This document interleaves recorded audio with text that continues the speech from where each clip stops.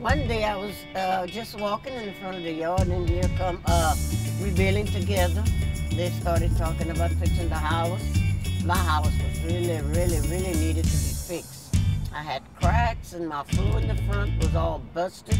We couldn't even walk on it. And the floor, my floors was all eaten up by termites and water coming to where the floor was caving in.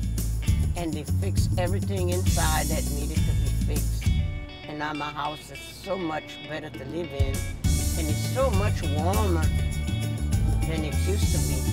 They put my siding on the house on the outside, and doing the work on Martin Luther King's birthday was very special because that was one of the dreams that he had, you know, for everybody to be treated equally and together. And this shows that it was together. Now I can sit in the front of my door, outside, without being ashamed now, because it looks so much better. Thank God for Rebuilding Together.